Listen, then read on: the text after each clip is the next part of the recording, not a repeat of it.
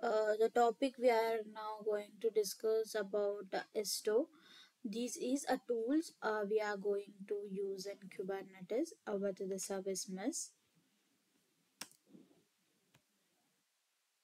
So let's see what are the topics we are going to cover in this. What is ISTO and why we need this? Features and architecture. What is Psycho Proxy and why we need that?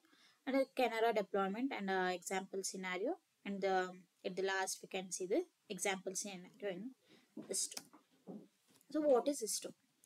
It is a service mesh that layer on the top of the Kubernetes to handle the network communication between your service. It enhances security, reliability, and observability by managing how data flows between microservices. ISTO allow you to control traffic flow, enforce security policies, and gather insights metrics without changing application. The ISTO can help you with the traffic management, that is that the traffic between services of your Kubernetes cluster. Why use ISTO? ISTO is widely adopted for managing microservices because it's simply the complexity of managing service to service communication in modern distributed application. Here it is why the ISTO is very important. Simplified traffic management. ISTO allow you to fine tune the flow of traffic between the services, that is routing and a load balance. Enhance security. It provides a mutual TLS authentication and authorization at the service to service communication layer. Hmm, uh, for example, we can take e-commerce application. While the login user can communicate it with the catalogs, while communicating between the catalogs and between they transferred MTLS, means a secured connection to establish between them. So the next is increased observability. ISTO integrates with the logins and tracing, gives deep visibility into service behaviors, resilience and reliability. It offers fault injection, circuit breaking capabilities. So this is why we need ISTO. So let's understand what are the features of ISTO. ISTO offers a wide array of features to help manage, secure, and observe microservices in service mesh. The first one is traffic management. In that we have three: routing, load balance, and fault injection. Routing. Control how API calls are routed between the services. Load balancing. Automatic metrics, timeout policies, and load balancing between the services. Fault injection. Test failure scenarios such as delays in outages. At the time we use this one. The next is security.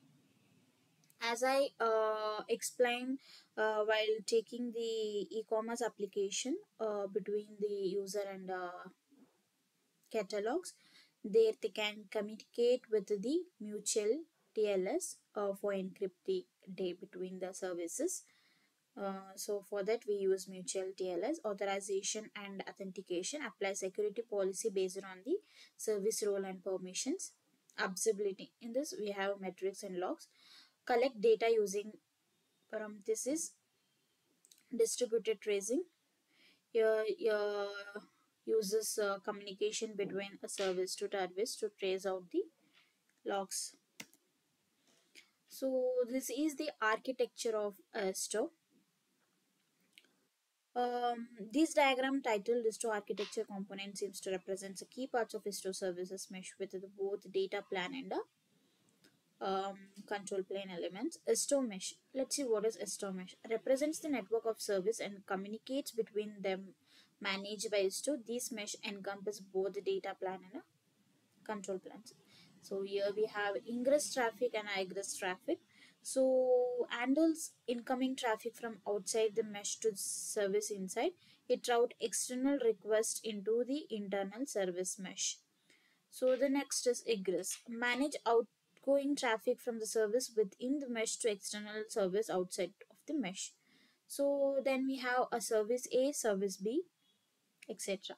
These individual microservices represents each service as its own sidecar, proxies, that handles all the traffic coming in and out of the services. The proxies process and these are side proxies deployed along each services next to service A and a service B. They intercept the service traffic and manage communication between services in the mesh. So next, a service to service communication happens through this proxies which provide traffic management securities and telemetry collections. So the next is control plane.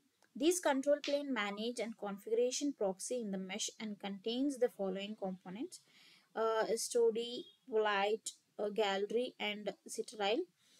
So these is a simplified version of the control plane that integrates previously separated ISTIO components into one service gallery responsible for validating and distributed configuration. It ensures that configuration changes are properly validated before being applied to the mesh. Polite manages service discover and distribute configuration to the NOI proxy. It enables routing, traffic splitting, and load balancing across services. Sitler manage security within the mesh, especially handling certificate issues for the mutual TLS between service to secure communicate. For secure communicate, we use Citadel.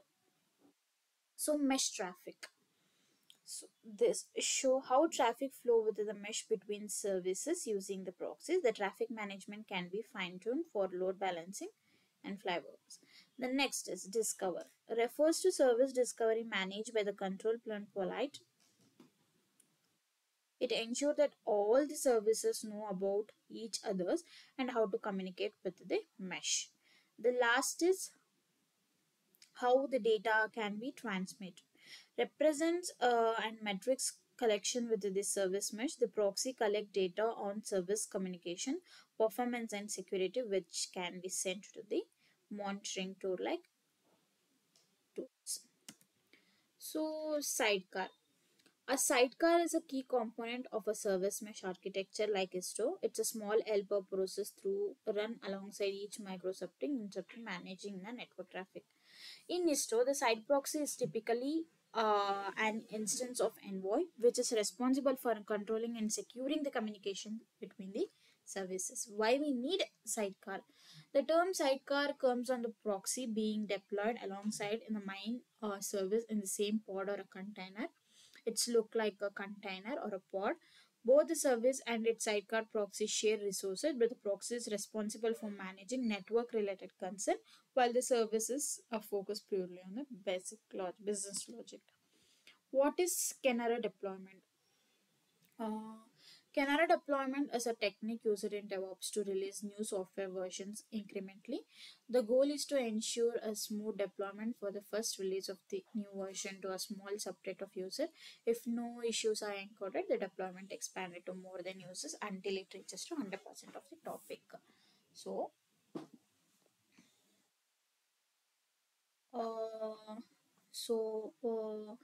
for example, while taking a catalog and a payment mode, the first payment mode is the version 1 and the second payment mode is the V2. For example, send 10% to the V2 and rest 90% to the V1.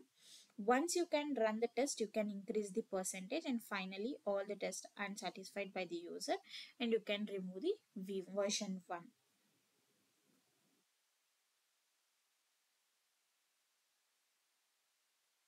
So let's see the example of Canara deployment. A company has released a new feature in their e-commerce application. Instead of deploying its all users at once, they are use Canara deployment to release it to 5% of users. They monitoring performance and user feedback before rolling it out for the test user. So finally, we let's see the example scenario for the ISTO. You have a catalog service in your e-commerce platform which communicates with other services like orders and payments. Envoy is deployed as a sidecar proxy for the catalog service. When the catalog service make requested to the order service, the request first go through the Envoy sidecar. Envoy ensure traffic rules such as retry policies or circuit breaking are applied. The traffic between services is also encrypted using mutual TLS, providing security without needing to change the application code. That's all about the ISTO tool. Um, Thank you.